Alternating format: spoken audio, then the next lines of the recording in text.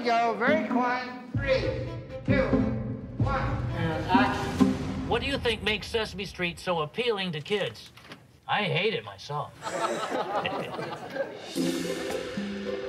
This was an experiment. Children were watching a tremendous amount of television. So why not see if it could educate them?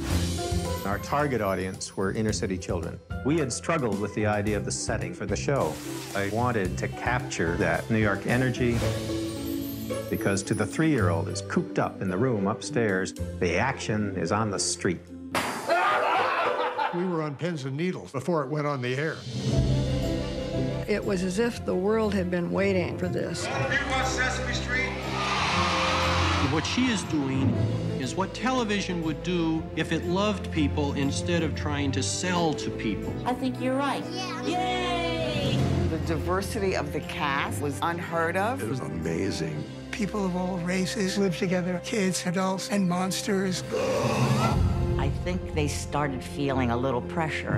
In the affluent suburbs of Jackson, Sesame Street is not on the air. Some who saw it apparently disliked the number of black performers. When you're growing up and you don't see yourself in the media, then you get the feeling that you're not part of this culture. Television has so much power of doing that. Take 1, rolling. And the...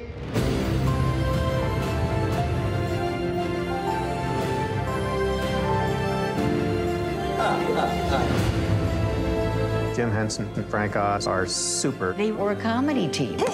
Open the door. The show is a form of immortality because if you think about it, Ernie will live forever.